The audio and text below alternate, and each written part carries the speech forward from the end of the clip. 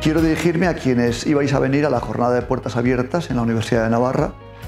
Os iba a recibir en el teatro del museo, obviamente no va a ser así.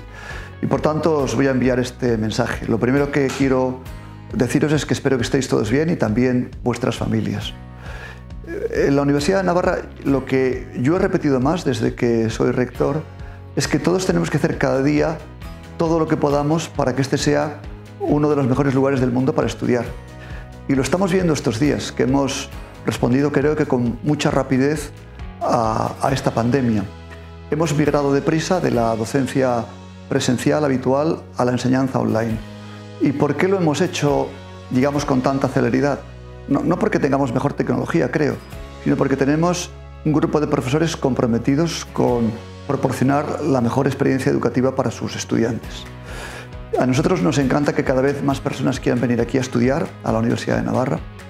También nos gusta mucho que la experiencia de los alumnos sea cada vez mejor. Nosotros todo lo medimos.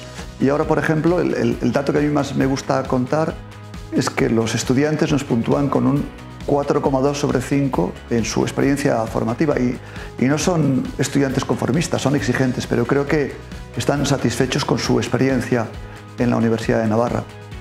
Y además también las cifras de empleo son muy buenas. Creo que lo bueno también es que esto no sea una percepción interna mía o de la universidad, sino que desde fuera también se vea esto mismo.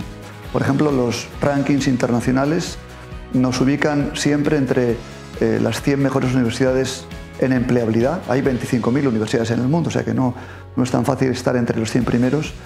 Y también hace pocos meses el ranking del Times Higher Education nos ubicaba como tercera mejor universidad europea después de Oxford y Cambridge en docencia.